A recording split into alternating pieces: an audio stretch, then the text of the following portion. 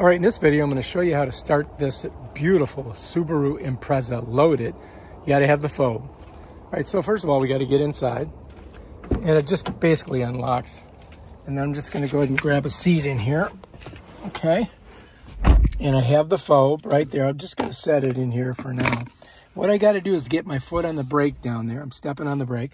Then I'm just going to come to the engine start. I'm going to press that, and bam.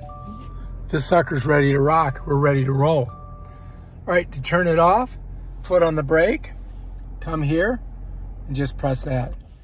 And you turn the car off. It's that simple. And make sure that you don't leave your fob in the car. Get it with you. All right, if you like this video, subscribe to my channel. Check out my other awesome videos. Party out.